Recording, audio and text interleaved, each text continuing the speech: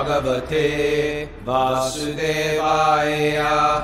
Om Namo Bhagavate Vasudevaya. Om Namo Bhagavate Vasudevaya.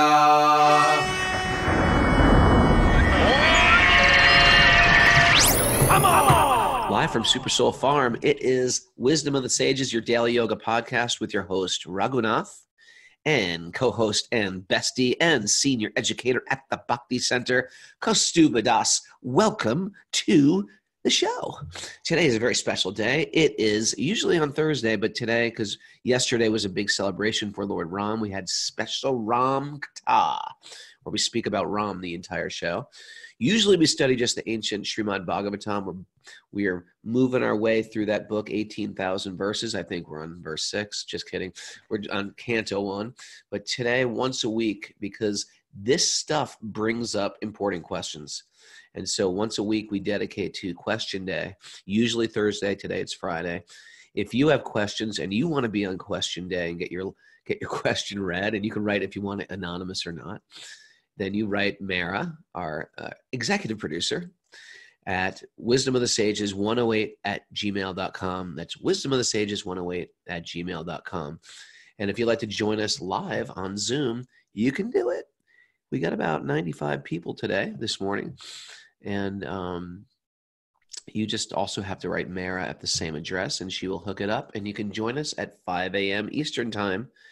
So generally, we've got a lot of people from the East Coast, from Europe, some from South Africa, some from India, some from Canadians. Occasionally, we get a Californian in. The Californians are always peering in, but they're either up really late or have some crazy schedule. So we welcome everybody. Otherwise, you can listen to us on Apple Podcasts and Spotify. And if you like us there, it really makes a difference if give us a 5-star review, because we get a chance to be in the public vision of our rankings. And so many people have ranked us high that it's actually unbelievable. You open up your iPhone and you can go to religion and spirituality, and we've been ranking on so many weeks, high ranks. Sometimes we've been number 1 for a few times, and then different countries have their own rankings. So it makes a big difference and for us, because where are we big right now? I haven't checked in a while. I'm sort of like lazy with checking but we were big like in peculiar places sometimes too. Like Austria, we were big in Austria for a while, and big in Japan. Yeah. Have you checked? Not in a long time, but I remember we were like number 3 in Japan at some point for number 3 in Japan. And spirituality. For those Japanese who are dying for some good Krishna Katha, we're here for you. But anyway, it's good, and it's important for people to hear the Bhagavatam. That's not just me saying that, but it is me saying that. But it's the Bhagavatam itself saying that. It can redirect the lives and the minds and the hearts of a misguided civilization. This is the Bhagavatam speaking. And so, anyway, today's a good day, Question Day. Right. Want to dive right in, Prabhu? Yeah, I want to mention one more thing. You mentioned that people could send questions into wisdomofthesages108@gmail.com. And there's another channel too. If you are a Patreon member and if you are on our Discord channel that is open to Patreon members, then there's also the questions and answers channel on that chat board or thing. And that's also a good place. So those 2 places are the best places to leave questions. We often get questions coming through other channels. And our only fear is that they get lost because there's so many channels and there's so many too many channels. Yes. Yeah. Don't write us on Instagram or on Facebook. Just write us on one of those 2 channels. And I want to thank the Patreon people that are really supporting us doing the show. It means a lot to us. That's patreon.com/Wisdom of the Sages. And due to this quarantine, I've been getting to do a lot of Krishna Leela in the evening. So I've been trying to do it a few days a week. My wife and I were saying last night after we said, we got to get to the point where we got someone going every night, and we could even pull in other people, It's good. It's good to have evening wind down. Yeah. You know what I mean? That way you got your morning and your evening set. And you're covered. And I like the idea of going through yesterday was fun for me. I think I had a breakthrough yesterday because I just told the stories of Ram Leela, and I've been reading Krishna book. So I am thinking of just cramp your style a little bit. Is that what you're saying? not cramping my style, and I don't want, and it's not like a diss on the Krishna book. I love the Krishna book, but like everybody's got like something they're good at. Some people are good at very many things. I just like to tell stories. So I think I'm a little confined when I'm reading the story, right? And I feel a little bit more free when I just tell the story. Flow. So if it's okay with everybody who's listening to the Patreon account, I think I might just tell the stories instead of reading from the Krishna book. If that's okay with everybody. If it's not okay with anybody, you can let me know on our chat board. Our Zoomers have a chat board. So I will do less of a reading and more of just telling the story, if that's okay. But you're going to read it 3 times before, you mentioned, right? But I'll read it the whole stuff. Yeah, so I don't just make up parts like I usually do. Okay, you ready? I'm ready. Okay, so our first question today comes from Finland, our friend and regular Zoomer, Krishangi. Oh, Krishangi, we love you, Krishangi. Okay. Krishangi's and her husband, they make these incredible Krishna comic books. Have you ever seen one of them? I would love to see him. I haven't seen him yet. Okay, Krishangi, you got to send one. Send one to Kaustubha. And her husband's name, which again is Kamalaksha. Kamalaksha. And the weird thing was, we did. When was that? I've known Krishangi for years. She's from Finland. But we are having kirtan in Cologne outside the German yoga conference.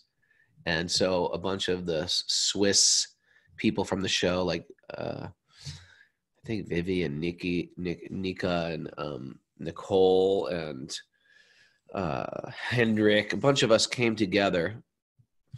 Bhakti Andy, perhaps. We have kirtan. We walked down to the giant church, the dome in Cologne, in the main center of the city. And we just started having kirtan, and out of nowhere, Krishangi just shows up. Isn't that peculiar? She's not even from Germany. She was just going on her way. She was working in Cologne and saw us chanting there. And so I haven't seen her in many, many years. So there was some incredibly peculiar, weird, divine arrangement. And now she's on the show regularly. Great.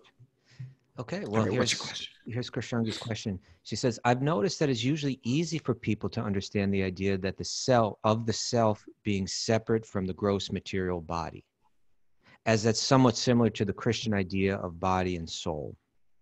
But the concept of the subtle material body, the mind and intelligence, also being different from the self, seems to be hard for a lot of people to grasp. Or maybe I'm just doing a really bad job of explaining it. So how would you try to convince a person that they're neither their body nor their mind? Okay, so that's a very good question, and really important too, because I think that basically we live in our minds and we identify with the mind in a very strong way. Even as she's saying, what happened? Your chair fall apart? I hit the wrong button and I sunk. Okay, so we live in our mind, we identify with the mind. And even if we are kind of getting it that the body is just a vehicle, we think that the mind is us.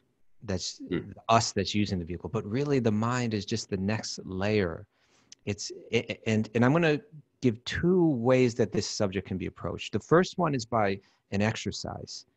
And that is if someone even does some very beginning exercises in meditation, they can get the clear realization that because often meditation will begin with sitting very still, bringing your mind to your breath so that you start to slow down and enter into a state where you can be a little bit more contemplative. You know, we got to slow down and think about these things, right? People just running off their hunches or their biases. You got to slow down and become a little bit thoughtful. And then generally, you know, a meditation teacher may say, now watch your own thoughts. Watch the thoughts come, watch the thoughts go. And what happens is you begin to realize I am looking at my mind. These are 2 different entities. There's me and there's my mind. And that mind is actually out of control. I actually have very little control of that mind. It is separate and has a life of its own. So the meditation teacher might say, you know, just watch those thoughts. Don't try to change them. Just watch them come, watch them go. And you get that experience. And if we think about it, we'll find that I enter into all kind of mental states that I would prefer not to be in. Sometimes I'm depressed. Sometimes I'm, frustrated. Sometimes I'm angry when I don't want to be. But my mind is in that condition and I am experiencing the mind, right? There's the mind that's out there that's going through its changes. And then there's me that is experiencing the changes of the mind. So if one thinks about that deeply, then one may get the idea, oh, I get it. That thing has a life of its own. It's not me. And I'm kind of a victim to it very much of the time. So that's one thing. Try to watch your mind and understand that I am watching the mind. The two are separate. That's a good one. Okay. But I find this, so that's something that people have been doing for centuries, practicing that. But now to bring into more modern context, there's a very powerful, deep, strong analogy that one can use to understand the mind. And that is that the mind is nothing but a very subtle and sophisticated computer, right? The mind is a computer. The eyes are the camera. The ears are the microphone.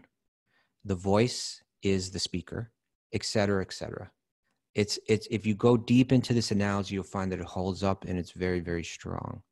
So if we think about it that way, what's happening in life is that within this body, there's the soul, the conscious being, and the soul has a mind that is connected to input devices called the senses. The senses are bringing in, the eyes are bringing in visual data that's being downloaded to the hard drive of the mind.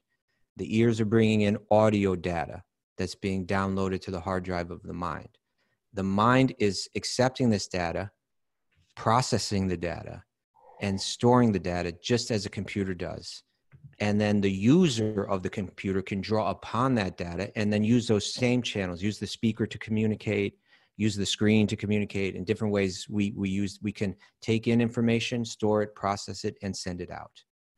But what happens is through that programming, through the programming that comes in, through the data that's downloaded, or practically we could say hacked into our computer by our experience, our sensual experience as we move through the world, there's programming that becomes downloaded on that mind to convince us of different things. This is good, this is bad.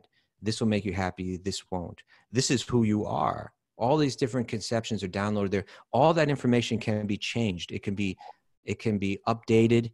It can be erased and replaced with something else. That is what the mind is. It's nothing but a computer, and the soul is the user of the computer. And if you think about that or speak on that level, then that might also help people understand that the mind is just a tool. It's just a machine, a very subtle machine, a very tricky machine, to get a grip on, but a machine nonetheless. So, good answer. Good answer, Prabhu. Thank you, Prabhu. Maybe you should read my question. I should read your question. Okay. I'll read the question to you. You know what I mean? And then I'll read your question. Okay. It's almost like I'm questioning you. Okay, great. So this is coming via email. We don't have a name on this one. You ready? Ready. I'm 21 years old. I started listening to the podcast after Raghunath's appearance on Joe Rogan's podcast. That made a big impact on me. Since then, I have listened to every single episode to date via Apple Podcasts. All right. Over the last 3 years, I have suffered. Joe Rogan gets some highest credit. Joe Rogan.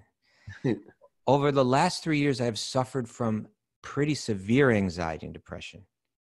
Listening has healed me in many ways I did not think were possible. That's wonderful to hear. I have a lot of love inside me, and Bhakti resonates strongly with me.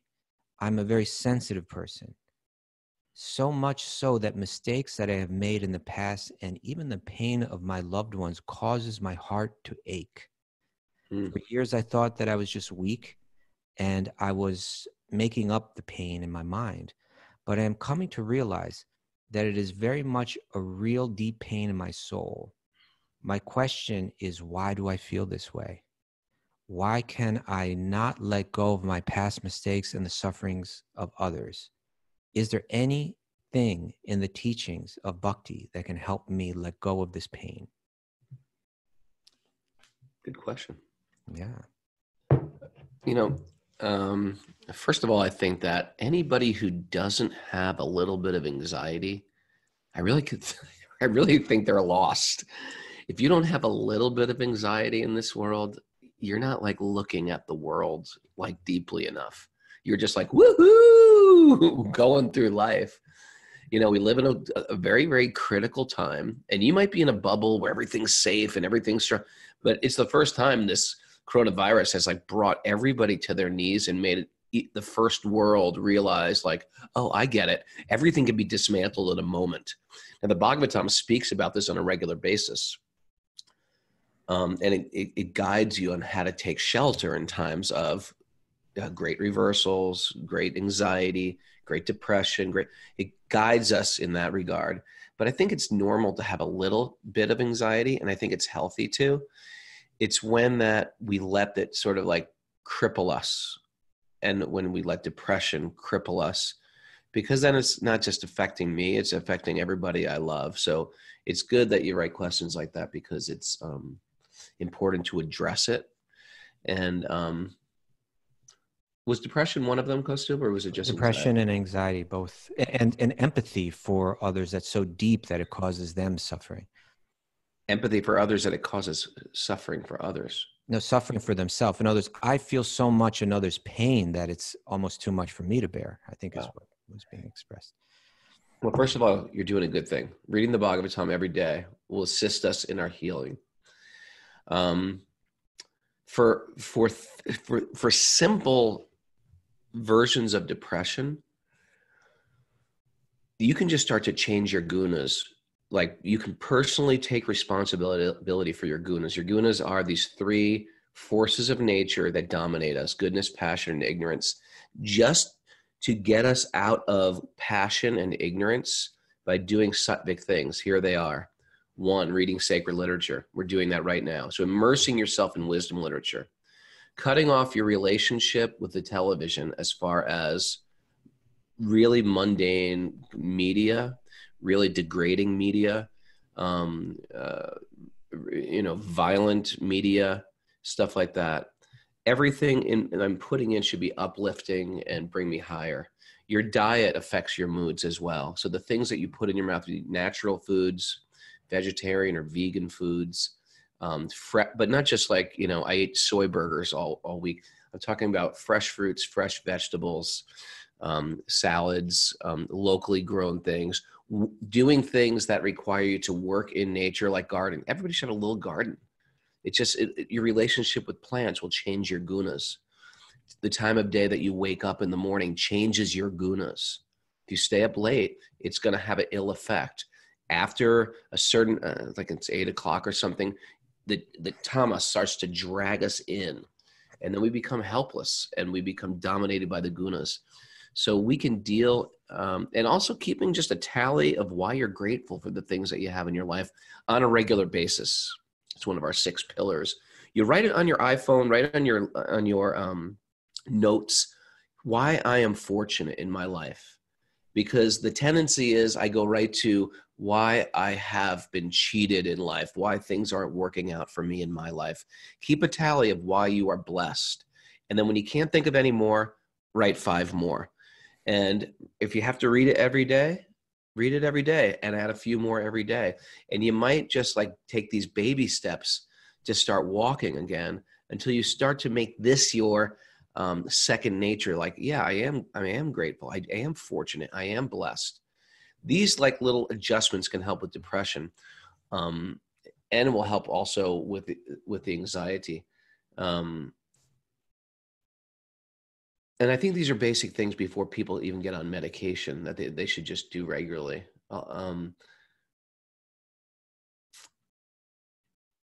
Let's see. I have a lot of love inside me, and I'm very sensitive. So much of that makes mistakes in the past, the pains of loved ones. My heart starts. Did I miss something, Kaustubha? No, I think, well, that empathy that they have, but I think I just noted down what you just said. It was a nice little checklist. All right. I'm going to Nice go job. through it real quick. Yeah. You said, Okay. read Bhagavatam and uplifting spiritual content. Cut off a relationship with degrading media. Eat a diet of natural, I would say pranic food, right? Food with good life in it. Yeah. Spend time with nature. Early to bed, early to rise, basically. It really makes a difference, especially some people stay up all night. Yeah. Yeah. And that tamasic time, you're going to be prone to depression, right? Especially if this guy's 21. When I was 21 and I worked in a nightclub, I lived at night. Right. And it affects your whole consciousness. For sure. And then finally, you said, keep a tally of why I'm blessed. And so that's just a way of positive thinking, right? So you said that all those things can help with anxiety and depression. I think that's a great list. And I think what this person's saying about feeling empathy for others, I think if you focus on what Raghunath just said there, that sympathy or empathy that you have for others will transform in a way that is not crippling you, but in a way where it's making, allowing that to be a great instrument of empathy in the world, So I think if you balance that out, it'll become an asset rather than a problem. That's a great way to put it. We want to be empathetic. That's a good quality. It's said that the Bhakti-yogi is what paradukha dukhi, that they feel the pain of others. They feel the suffering of others.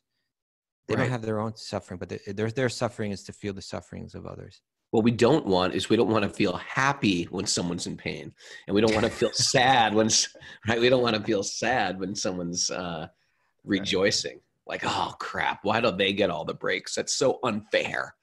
Yeah. Okay.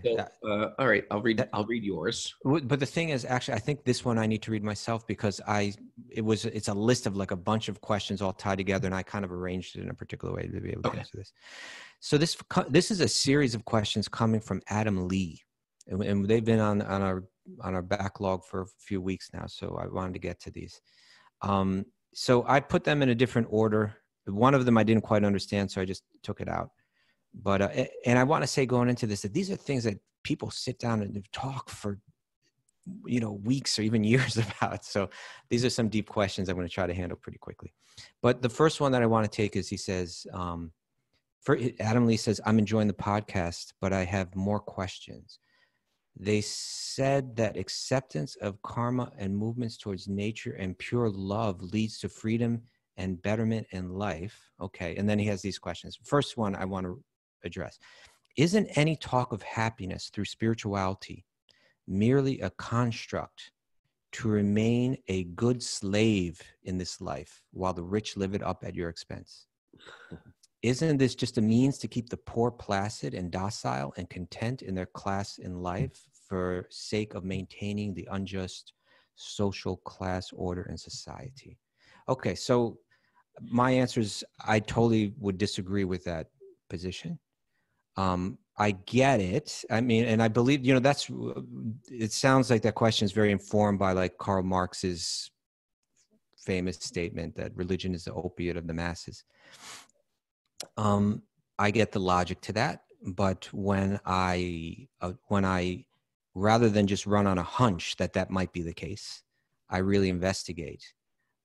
For instance, and I'm just going to speak from one spiritual tradition, and that's the one that we're practicing. Like, let's call it the Vedic tradition. The spiritual tradition that grows out of Vyasadeva's literature, the Vedas, the Upanishads, the Mahabharata, the Puranas, including the Srimad Bhagavatam. You go ahead and add to that the Ramayana. You look at this tradition. Read these books. Read the commentaries on these books. Experience the consistent and sophisticated presentation of philosophy that's there. It's very deep. It's very rich. You can spend a lifetime with it, not get to the bottom of it. See the very consistent and sophisticated theology that's presented there.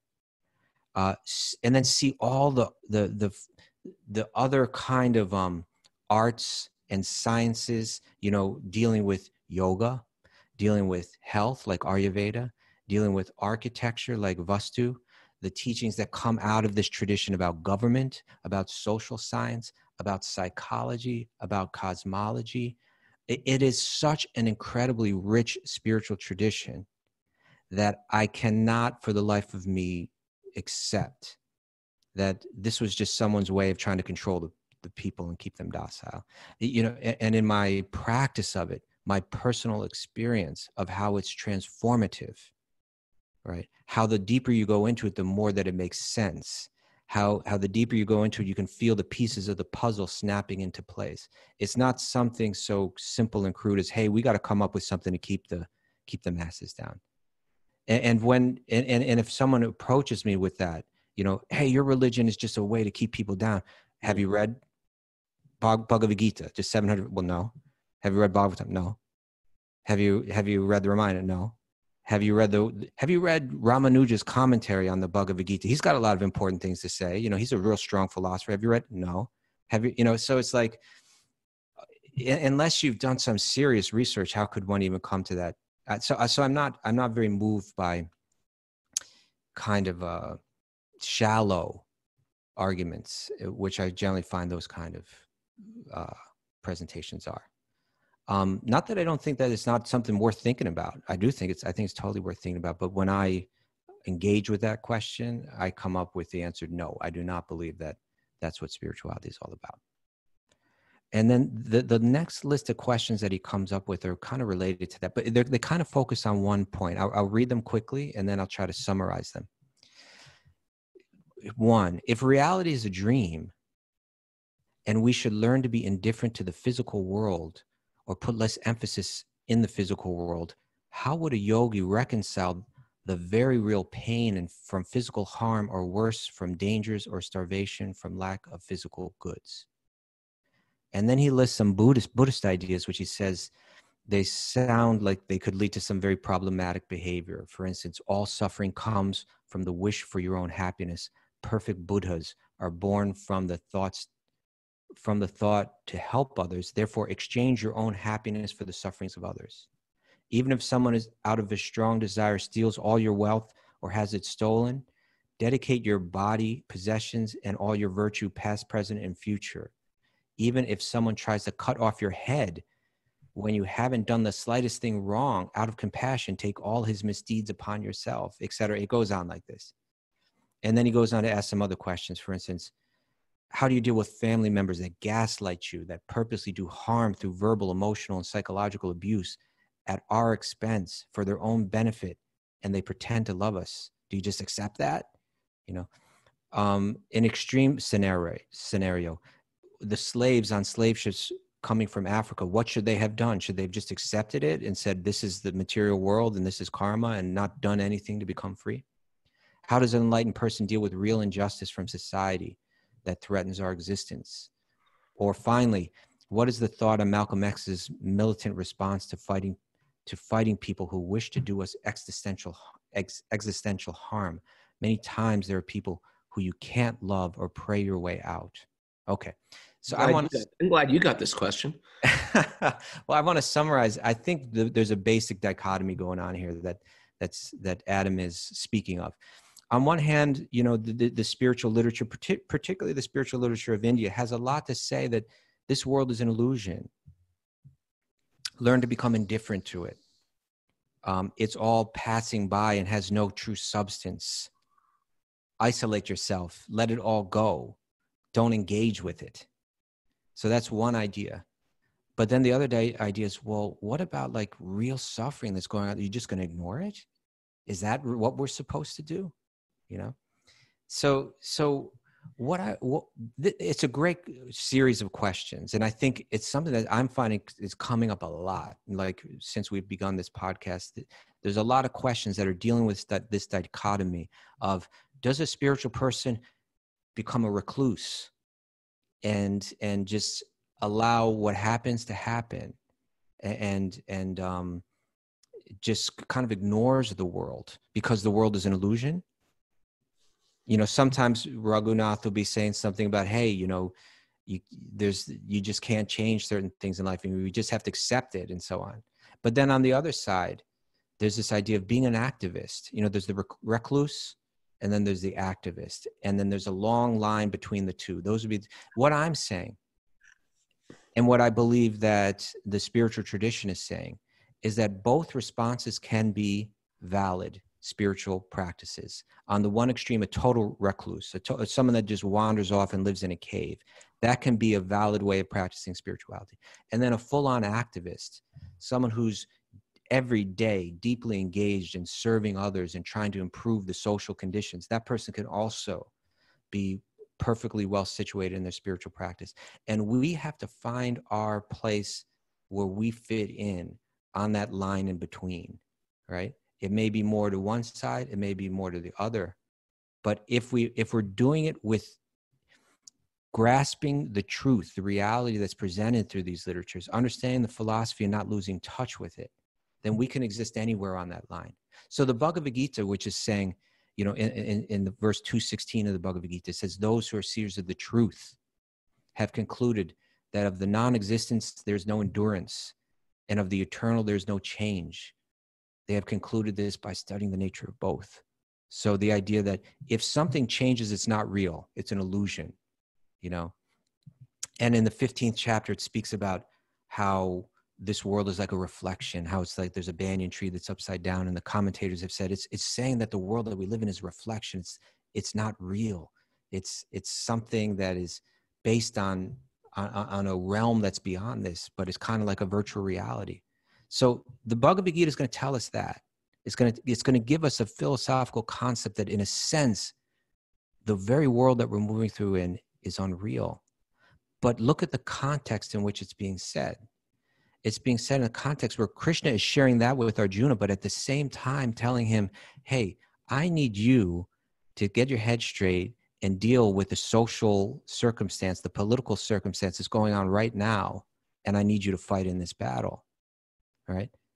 So he, on one hand, he's given him this kind of ephemeral, otherworldly information about a reality that lies beyond, and that this world is illusion. But he's saying, engage in this world in an active way and do what needs to be done, you know. And he'll also, there's in the 4th verse of the 12th chapter of the Gita, Krishna uses two terms. He says, one is sarvatra samabhudhaya, to be equally disposed to every living being, right? Whether they're good or bad, whether they're doing harm to others or not. In one sense, I see them all equally. But then it also says sarva bhuta hite rataha, to be engaged in the welfare of all.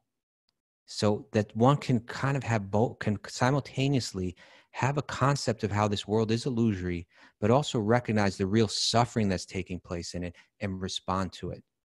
And even in Bhagavatam, it's going to be said that great personalities almost always accept voluntary suffering because of the suffering of people in general.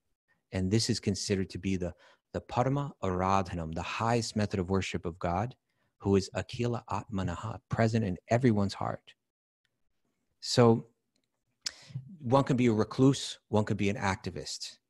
You know, each one has its potential pros and cons. You know, you can be a recluse with a hardened heart that just doesn't care about the sufferings of the others. Mm-hmm. You could be an activist that's so caught up in your activism that you're losing touch with the spiritual truth of what lies beyond. But we have to find our place. We have to tune in, and that is generally done with the help of guru and people that we trust that understand things. We can tune in where exactly we're going to work on that line in between, where we resonate just right. And then we're going to serve in this world, and we're going to also recognize the illusion of this world at the same time, and click into a practice that really is just right for us. That is how do I want to say, like tailored just for us. And that's what gurus are meant to do. They're meant to help us find that dharma, that service that's just suited to our psychology, that's rooted in truth, and that's effective. And so that's my answer to that question. I hope that's helpful. I think they're great questions. I think it's the kind of stuff we could talk about forever. Yeah. But hopefully that's helpful. Okay. Thank you, Adam, for those great questions. Okay, Raghu, you ready for your question? Yes, sir. Okay. This is coming from Jesse. I'm hoping you can answer a question for me, either here or on the show. Since the coronavirus crisis began, you have repeatedly talked about the toxicity of the media and news cycle. I agree, being totally consumed in it is an unhealthy thing. However, my day job is as a journalist at one of Australia's biggest newspapers. Okay. As such, I'm required by my job to absorb myself in it every day. This is related to the question that I just took in a sense, isn't it? This is a big question you hear again and again. Yeah, there's still more to the question. Let me just finish it. I try to take the Bhagavad Gita's advice by doing my worldly duty and not being attached to the results. But my question is this: is, by its nature, my work toxic to my spiritual advancement? I often want to take a less stressful career, but especially during this massive economic downturn, leaving a well-paying full-time job would be unwise. And at the same time, I see the work of informing people on how to best navigate this crisis as something that is useful during this time. I guess the question is twofold. If I should continue this line of work, what are the best ways to cultivate detachment to the negative parts of it so that I can continue to advance in bhakti and spiritual life? Nice question, Jesse. You ready? Question, yeah. The first thing that pops into my head is you got to be like a fireman. Can you still say the word fireman? Is it fire person? Fire personality. You got to be like a fire personality. You got to know when to go into that fire where you can save and get yourself out alive. You can't just go in like in a bikini and you have to go like complete. You got to wear the coat. You got to wear the helmet. You got to have the oxygen on. Then you get there, you save the lives, and you get out.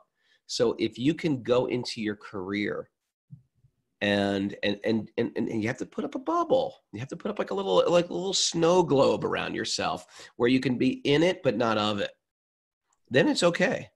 And of course you're going to get hit by it a little bit because you're dealing with all these people, but you need some protective space. And one way to protect yourself is a sadhana, is a morning sadhana where you're hearing the Bhagavatam, you're chanting japa, you have some time for meditation and focus and connection with nature. Then you go in and you deal with all the craziness of the news.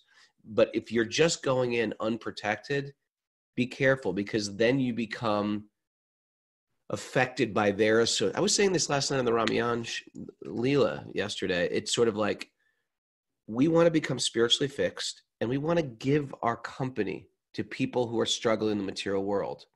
I want to avoid the company and protect myself from bad association. And I want to take the company of people who I feel are really evolved. And that's how we should see it. We have to realize who we're dealing with at all times. It's not arrogance, but it's understanding like I have some parameters around me that I'm not going to let everybody in. And that's part of being a yogi is I'm very, very careful about what I'm letting in my ears, in my eyes, in my mouth, in my nose, with the company I keep. I have to know in stone what that is. And sometimes there's people who just like, it's over. I can't do that anymore. And the interesting thing is, as we start to progress in our spiritual practice, we're going to get to a point where we're going to be like, this doesn't fit who I am anymore. It doesn't make sense anymore. It doesn't work. I'm running some application from 1995. I need a new operating system to work. Or I need a new career. This doesn't work for me anymore. I mean, it happens with people all the time. I'll date anybody, and all of a sudden I said, no, I'm really concerned about animal rights. I'm really concerned about veganism or vegetarianism. And then all of a sudden they realize, I don't want to date anybody, because if I really feel strongly about this value, I don't want to date a person who's not like that. So as we start to chisel away at what I am and what I want to be in this world, it sort of creates less room for maybe a career or a partner or a place to live that's going to be really the antithesis of who I want to become. That's the first thing that pops into my mind.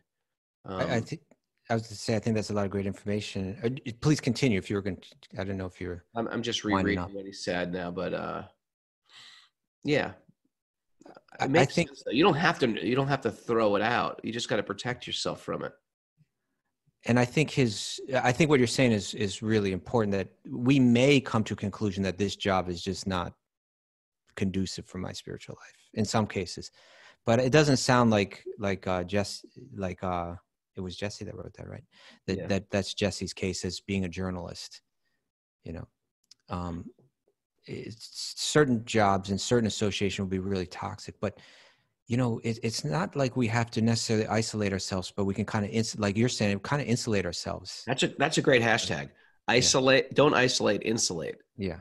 That we go into that world. If anybody's looking for a new tattoo out there, that might be one for you. You talk to our friend Scott Bagos, he'll put that right across your chest. Insulate, don't isolate. Very good. That way we can work in this world, but not be, but remain. It's just like our mask or whatever. We're going out there into the world, but we're not getting run over by it. But if you're doing work to help people understand how to respond to this well, then I mean that's great work to do. It's important work to do. You should feel like you're contributing to something worthy, or else that'll also, after a while, start to realize, why am I doing this? Right. So that's great. I hope that was useful, Jesse. Thank you. It was useful for me. Now from PJ from Stockholm. Do you know who PJ is, Raghu? PJ from Stockholm. I don't know. Okay. We have a lot of Swedes. There's something about Sweden. A lot of Swedes in our, I've been going to Sweden a lot for years. Okay. I have a question about how to relate to other religious traditions in the multi-faith societies most of us live in. I've explored and tried out various spiritual traditions over the last 15 years and have recently returned to the Catholic tradition of my youth. I do not find a lot of inspiration. I do find a lot of inspiration in yoga and the Bhakti tradition. And there's quite a lot in the concepts and ideas you talk about that I recognize from mystical traditions like Sufism, Kabbalah, Buddhism, and Christian mysticism. I'd be interested to hear how you guys look upon your own choice of the Bhakti path in relation to other traditions. Is it a qualitative difference, or is it mostly aesthetical? Do you somehow feel the Vedic tradition is inherently better or superior to other traditions? Why exactly do you think you are Bhakti yogis and not, let's say, cool Catholics or so? Coincidence or not? PJ. Okay. That's. I'd like to consider myself a cool Catholic, actually. I'm trying to be a cool Catholic. It's a nice question, and certainly there are, when one looks at these different traditions, and he went down a list of them: Catholicism, Sufism, Kabbalah, Buddhism, Christian mysticism. There's a thread that's certainly running through them. If someone's sensitive, the great speakers or teachers in our tradition have pointed out that if someone's really connected with their own spiritual tradition, they should be able to see the essence of their own tradition in other traditions, right? Then you feel it. So then, like a Bhakti yogi, like from, say, what you could call the Hindu tradition or the Vaishnava tradition, is going to meet a Catholic who's practicing this, in one sense, practicing the same thing in a different tradition, right? But I can feel it. I can feel that what I've understood, you've understood, right? Because now, if you could take two people from those same traditions that are only on the surface, that haven't penetrated very deeply to the essence, and they're going to say, your thing is very different and it's wrong. But you take two people, even maybe those same people that have gone deeper into it, at a further point in their progress, and they're going to say, no, it's very similar. It's the same thing we're connected with. So the deeper you go into your spiritual tradition, the more you should be able to recognize that essence in other traditions. Okay, that's the first thing. So then the question becomes, well, then why are you guys into Bhakti yoga, or why are you into Vaishnavism would actually be kind of like the real way. Why are you Krishna devotees? Right. And so then I'm going to give you my personal answer. And my personal answer would have a lot to do with how I answered the question earlier, is that in my own studies, I find the depth that's presented here, the theological depth, the philosophical depth. In my personal experience, it answered my questions in ways that I never, and I'll be honest, it's not that I studied other traditions in great depth. I grew up Catholic. I can't say that I studied it in great depth. But I certainly had a lot of exposure to people from that tradition, priests and nuns and my parents and so on. So I was raised Catholic. I've learned to appreciate Catholicism more as a bhakti yogi. It opened it up to me. The way that it answered my questions helped me look at Catholicism and really, more than ever, appreciate, particularly the New Testament and Jesus's teachings there. But I would say, on one hand, philosophically, theologically, the depth of the tradition impressed me so much that I felt called to follow it.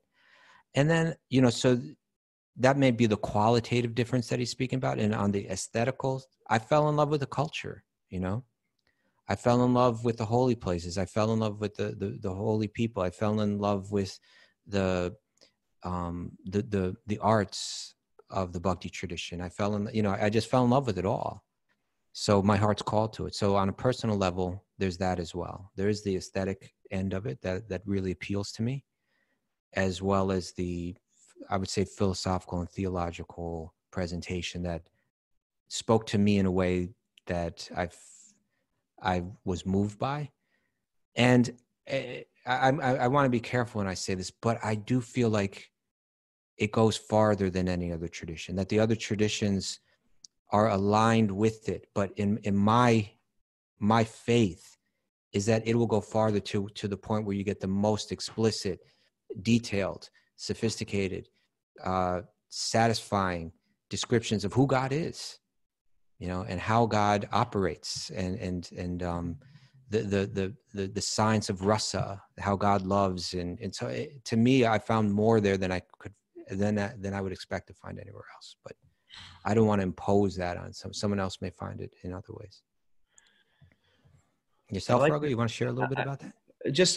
I like how in the Vedic tradition, it teaches about a regular spiritual practice, a daily spiritual practice. It emphasizes a sadhana, a regular spiritual practice, and that spiritual, it's not like, I'm sure the other traditions may have it there, but it's really promoted. A sadhana is really promoted, a regular spiritual practice, which I found I've really needed at a certain point in my life. I want to know what to do every day for my spiritual life. Like, how do I improve it every day? And I think it's important to keep it at the forefront of to not make it a thing that we do once a week for a couple hours, but my spiritual life is a regular thing.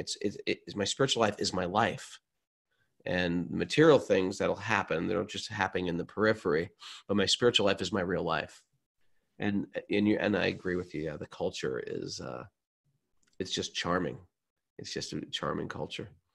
How could you live without Bunky Bihari and how could I live without Bihari Lal and the Vaishnavas Okay, you ready for the next question, Raghu? We may have time for one or two more. This is actually two questions, both on the question of teachers/gurus. Sure. One comes from Bhakti Ed. If one takes diksha or initiation into the lineage from one guru within the tradition, and that person turns out to be a bad choice for legit reasons, whatever they may be, can the disciple seek shelter of another guru?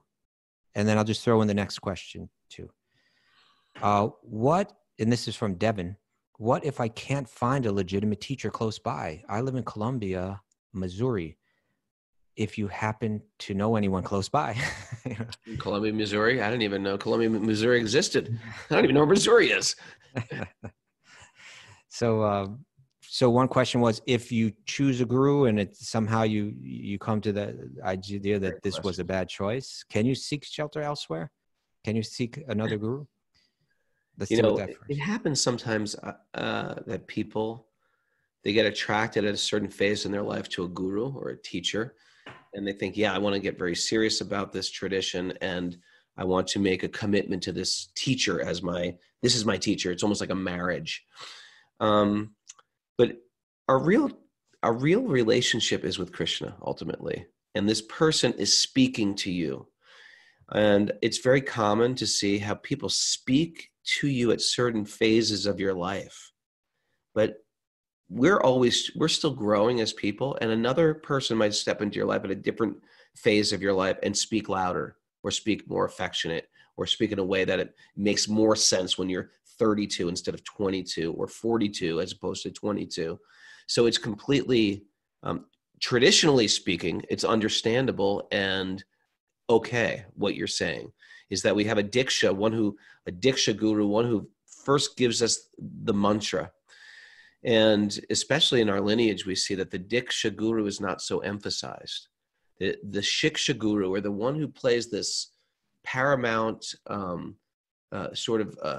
lighthouse in your life on a regular basis, this beacon of light that's coming to you and speaking to you on a regular basis, they are the person that's going to be the most directive as you move in this world. And it's careful not to, especially if the guru that you first got attracted to is in good standing, it's just not a good fit for you, then you always hold a high type of respect for that person. Because the tendency is, here's the material tendency, is I can't jive with this person anymore. I don't see things the way they speak. It doesn't resonate with me. It resonated when I was really new to this. So I'm going to make up a good reason why they are immature and why I'm so much more mature than them. We do anything to protect our ego. But it's nice just to say, this person has been incredibly empowered and sent to me. But for my spiritual life now, this person also speaks to me. So it's always careful not to make offenses, even if you're taking shelter of another teacher. And sometimes you might even want to approach that teacher and say, I'm finding myself more attractive. I appreciate everything you've done for me, but I find myself more connected with this other teacher. And a good guru would say, full blessings. A guru is not attached to the disciple, but the student is attached to the teacher. So a good guru is not trying to gather up disciples around. They're here to help.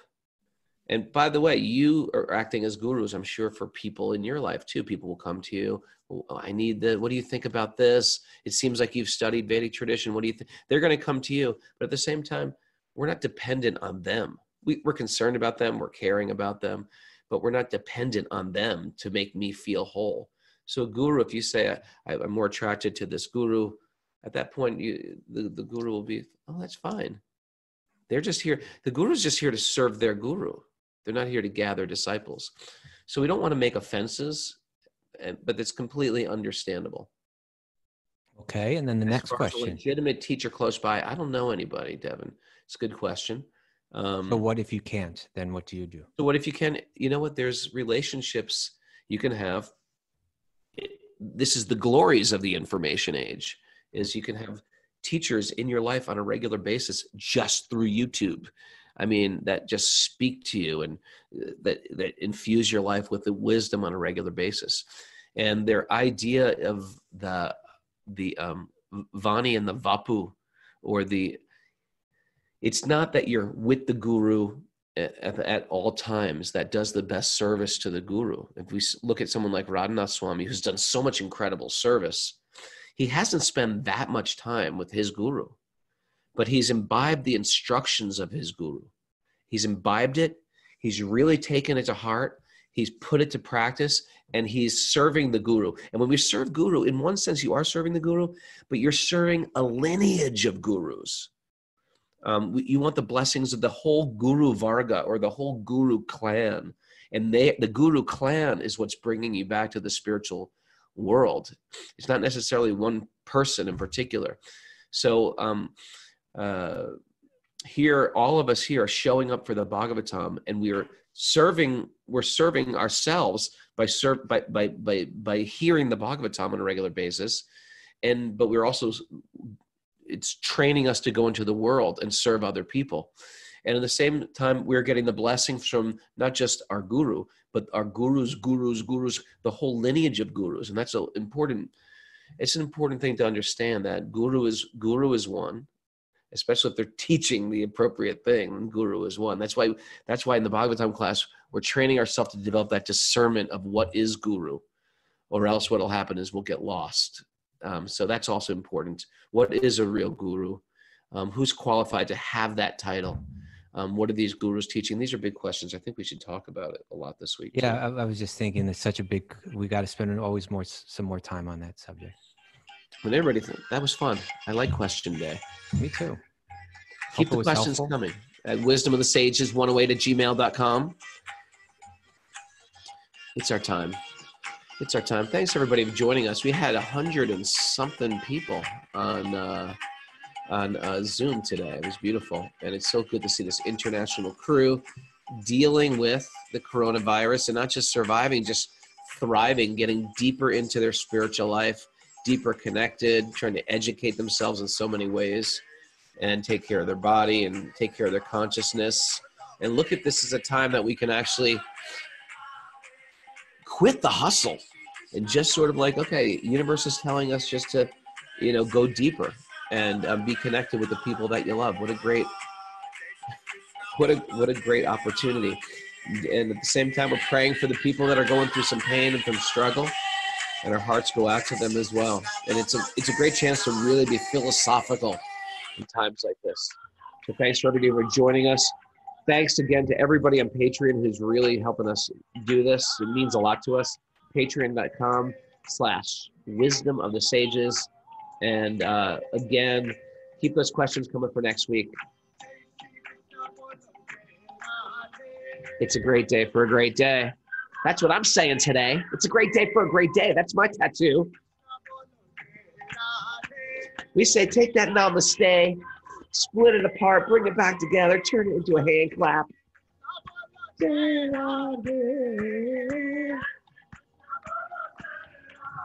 Let's see who joined late today.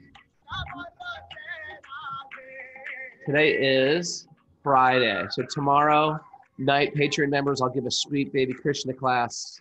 New format. Yes, Tristram and the babies. They're dancing. Get that baby to dance. Just Krishna. Good to see you, Devaki. Mara G. I didn't see you before, Mara.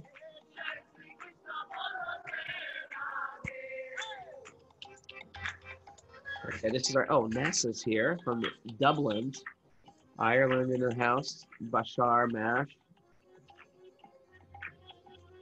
Ready? Krishna karaoke.